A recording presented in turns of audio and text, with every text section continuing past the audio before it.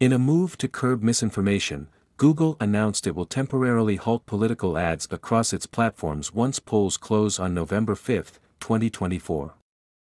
This decision is part of a broader effort to maintain the integrity of the post-election period, where premature claims of victory could spread.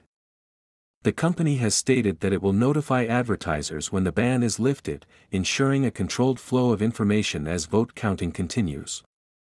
The policy affects all U.S. election-related ads, covering Google Ads, YouTube, and its broader ad network. This temporary measure aims to prevent confusion among voters and limit the spread of misleading information during a crucial time. Google implemented a similar policy during the 2020 elections, which helped manage the flow of election-related content.